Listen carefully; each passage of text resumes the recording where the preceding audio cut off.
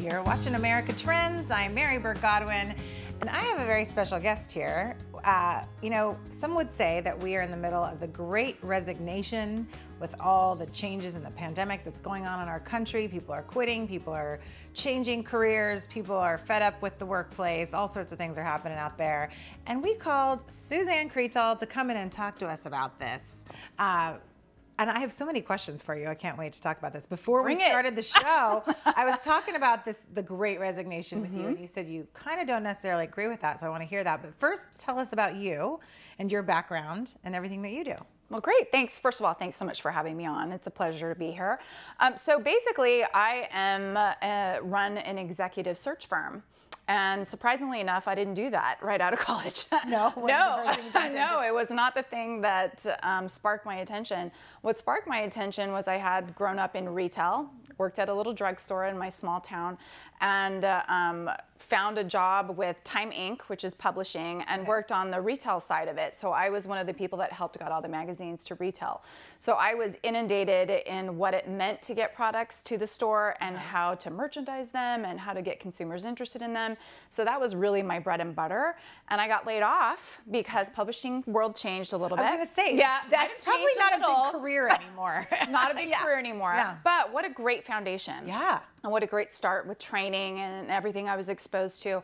So I transitioned into recruiting after one more stint of going to consulting. And when I was in consulting, I started learning about what was up and coming, what was really big, and that was e-commerce. Okay. So back then, it was less than 1% of sales. Today, it's like 17 to 20%. E-commerce is? E-commerce is. Okay, wow. And the consulting, so you would consult for what kind of firms would you consult for? Oh, anybody that did e-commerce and retail. Okay. So some of my clients were Apple. I did some work with Apple because obviously they have retail establishments as well as working in store. But I also went after any consumer goods company, consumer electronics, anybody that sold to the consumer, essentially. Okay, great. And then you got into recruiting. I got into recruiting, yeah. And I knew that I wanted to make e-commerce my niche because everything that everyone would talk about in my consulting was all about e-commerce. How do we get our products in front of the consumer? How do we solve for problems with supply chain, for shipping costs, for just getting their attention? You know? Right. I mean, because there's two sides of it. Like you said, all the logistics of getting it there and what factories are using or what shipping places are using, but then also how are you marketing? Are you looking at social media marketing, Google ads and that kind of thing? Is that you in that world as well? Absolutely, 100%. Performance marketing is really big. Yeah. And you know, sometimes I work with really small companies that require one person to do a lot of that. Other times I work with large corporations that want a very specific person just to do that one thing. And that example would be performance marketing. And so when you would start recruiting, I mean, how do you even start that? Because LinkedIn, let's say, is a place now, and people that, you know, if we need to hire somebody here, well, that's the first place we'll go. Well, there's a couple different places. And then, so as a recruiter, do you, where do you go and look for people? Well, of course, LinkedIn, it's a great resource, but it's only as good as the content that's on there, right? If I go to a page and they have, I don't know, let's say e-commerce manager, and that's the only thing, it's just their title, it doesn't tell me a lot. Do they focus on Amazon? Do they focus on Walmart? Do they do direct to consumer? Like, I have no idea, right? Yes. So the best way for me to find them is obviously if they have a lot of content on their profile, but if not, I have to just reach out to them and hope for the best that they might be the right fit. So, but otherwise, I've been doing this a long time. I have my own database that I've kept up for years. So ideally, I have them already in my database. And well, it's because now you've started your own company. Correct. So let's talk about that. That's segue from recruiting, and then you were like, hey, I want to start my own company. Well, I realized that there was a few patterns that emerged when I switched over to recruiting. Number one, people don't interview every day. And I got a lot of people reaching out to me that I didn't have jobs for, per se. And they needed some instruction on how to interview, what they should be looking for, and couldn't answer basic questions, which is fine. We all get in that habit because we don't interview every day. It's completely understandable. It is, and there's such weird questions sometimes, you know, you don't get used to answering. So yeah, you got to get back into the practice. Well, and we're used to talking about we, because maybe we're part of a team, but in an interview, it's all about me, Oh, right? yeah, I don't want to hear what all the team did. I want to know what you're going to do for me. Right. And that's where I realized that I could really make a big impact if I spent more time with individuals and did coaching as well. Because I may not be able to place them per se, because I'm limited to what my clients are looking for at that time, but I can tell when somebody needs a little help to craft their message. Yes, and to answer the hard questions, because there are a lot of the questions out there. You know, what do you do if you have a hard situation at work? How do you handle it, right? That's some of the questions people get in interviews. So then you would help them kind of craft that. They'd give you a sample answer, I should say. And you'd say, oh, let's tweak that. Well, let's explore that a little bit more. It's typically what I do. I did that today. This person mentioned something about being fascinated by direct consumer. And I was like, okay, well, tell me more about that. Why are you fascinated about that? Because what happens in an interview is a hiring manager will ask a question, and then the candidate delivers the message they think is the right answer, and then they stop. And then the other person isn't receiving the message that you think that you're trying to present. And then it just goes down a rabbit hole, and the hiring manager's turned off, and then you move on, and you're not moving on, essentially. Right. Oh gosh, just talking about it, I'm getting uncomfortable just thinking about interviews that I've had, and you know, something will come out of my mouth and I think that was not the right. You can kind of tell by their face, right? Oh, it's not going well. Okay, but tell me how you got, because seasoned executive is your search. Yes. And so how did you kind of focus on executives? That you know, how did you know that that's what you wanted to focus on? Well, so much of it is about who was coming to me and what they needed for help. And I knew what I had in my database, and you know, doing this for over 8 years now. You know, I may have started with a younger group of people at that time, but they're now all evolved and been promoted, and so I go with the talent, right? And then I go with what the hiring managers require of me. So, you know, right now, like I have like 4 or 5 very senior roles. I also have a couple of junior roles, which I don't work on as much. One of my employees does that, but I do kind of run all of it.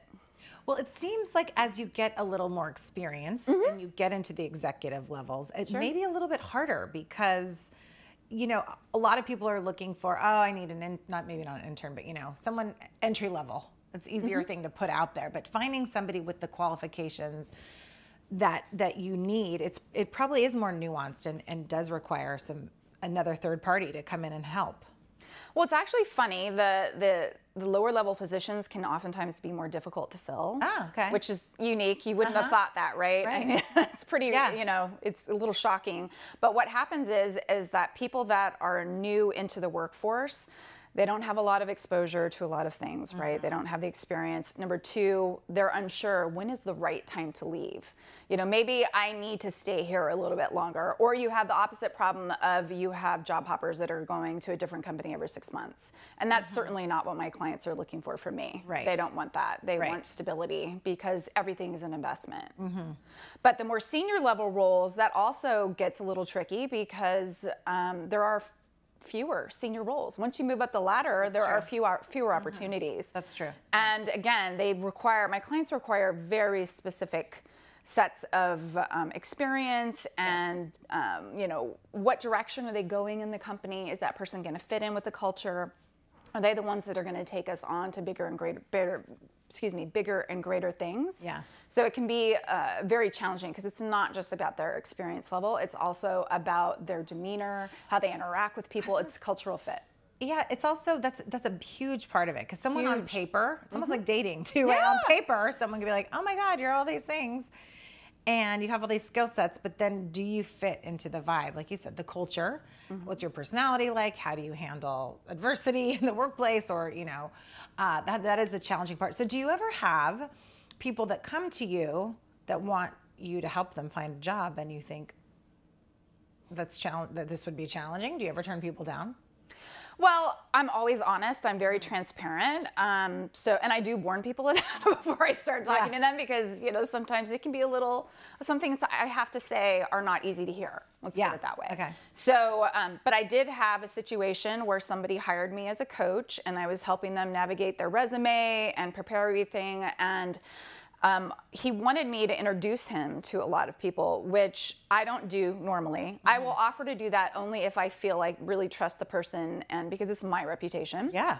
Outside of actual recruiting for an organization. Right. But this person was very quick to get angry a little bit. Like he didn't come off very well just talking to me and his interaction with me.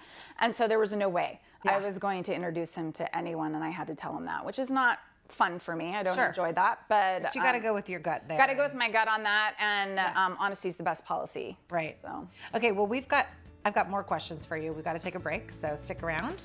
And everyone at home, stick around. We've got more with Suzanne Crettol right after this. And you can find us on America Trends TV on Instagram, Facebook, and Twitter. In the meantime, we'll be right back.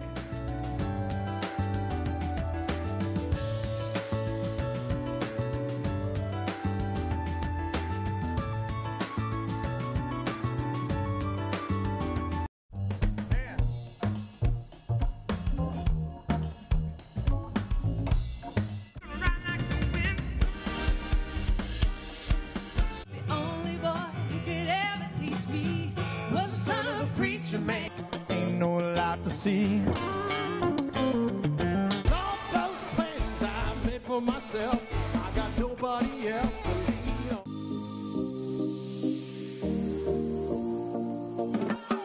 Welcome to everyone joining us to experience stories of resilience, hope, perseverance, and joy.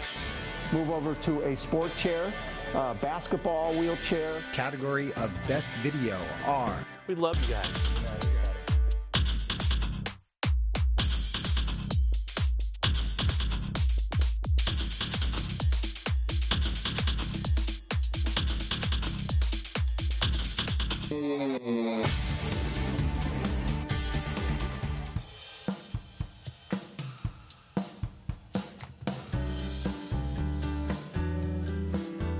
You're watching America Trends. I'm Mary Burt-Godwin. I'm joined with Suzanne Crettol of Seasoned Executive Search. We're talking about recruiting, and you know, I mentioned, or I've been reading, that it's called the Great Resignation right now. You know, this time period of people changing jobs or being fired or quitting or moving on. And so what do you think about that? What's going on as far as you can tell in the landscape of people changing jobs or changing careers right now? Well, I think the Great Resignation was well in effect before COVID ever hit. Oh, okay. Yeah, I think there were a lot of people that were a little unhappy in their employment. I think we saw a lot of things during COVID that came out. For example, women in the workforce got hit pretty hard during COVID. Somebody had to stay home with the kids. There was no childcare. Right. It was just such a crazy environment, right? So who got to, affected the most was women, because they were typically the ones that stayed home with the kids. So, but aside from that, I actually did a poll on LinkedIn because I was curious about this, about how many people were interested in actually pursuing a career right now during COVID. This was last year. Or if they were waiting till after, and what was the reason. So most people responded with the fact that having COVID hit them directly and impacting their lives so much, not only at work, but family life and everything else, really made them rethink what was important to them. So that was the big thing that I was gleaning from that, was that people were, it was literal life and death for people. Yeah. And so then they were thinking, why am I in a dead end job? Why am I not doing my passion? Why am I not I don't want to put up things? with this.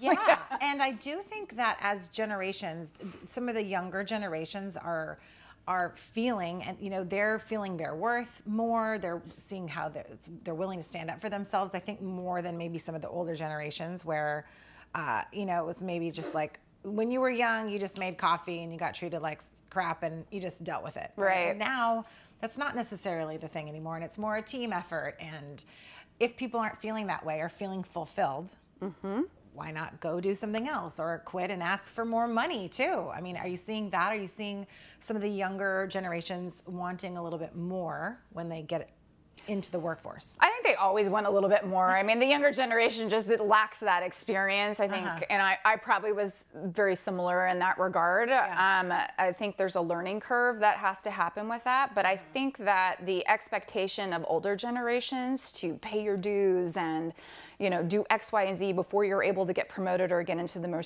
more senior roles, they just don't really work anymore. You know, the younger generation especially, think about how much change has happened in their life just from birth to graduating from college. I mean, they have an iPhone in their hand before, you know, they're a year old, so to speak. You know, they know that iPad. So their world is constantly evolving and changing, where older generations definitely was a lot slower, much slower pace. So I think we have two worlds that need to converge a little bit more in the middle. We still need a little more patience on the younger side, but we need to realize that change is okay and that we need to be more accepting of it.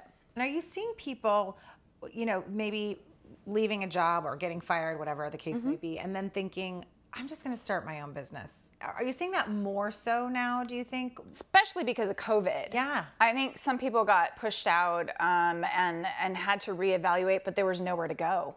You know, nobody was hiring. It was completely frozen. And I mean, my year last year was completely dead. So I just focused on coaching. I did a lot of coaching and a lot of webinars and things like that. But you know, that's genius. That's a great way to make money when you have to be at home. Yeah, exactly. So that was my focus. But I think where people really came into their own was figuring out, all right, I got to do something. I got to do something else. So they created it. A lot was born from, you know, the problems of COVID. And when you're coaching people, do you do, well, probably now a lot of Zoom calls, coaching sessions. Sure. But are you coaching people, you know, that are maybe in the middle and they're having an existential crisis of who am I? What do I want to do? That kind of coaching? It really depends. I leave it up to them. I usually take an intake call and just kind of start with, tell me about yourself, take me through your career. I want to hear how they tell me that story. And then before that, though, I do ask for a few job descriptions that they're interested in, not necessarily that they've applied to already, but just what piques their interest. I want to hear how that story relates to that particular job. Because what often happens is people go through and give their elevator pitch, and it sounds more like a job description than an actual results-oriented pitch that makes sense for the job they're applying for. Results-oriented, that is a key thing, I think. As someone looking for potential new hires, that's something I want to see. What have you actually done? But when I'm the one writing it about myself, I have a hard time grasping those things. So I think that's a good tip probably for people to, when they're in a current job, is to write down what results have you seen, right? With numbers and percentages. Isn't that what people are kind of looking for? Well, that's the first thing our eye goes to, right? If we're talking about a resume and we're very visual people, the first thing I do is look for numbers. Yeah. And if they don't have numbers on their resume, I ask them to put that on. That's a great tip. Yeah. Because you get 5 to 10 seconds of someone reviewing your resume. That's it. What do you think about, I don't know if LinkedIn has this. I talked to some other women that have a website for looking for new hires. Quick Hire is what it's called, but video, because I know on that website they have people do a little video pitch. So you're actually seeing the person speak and engage, and that goes back to our whole idea, do they fit with our culture? You can tell that a little bit better via video than you can the written word, would you think?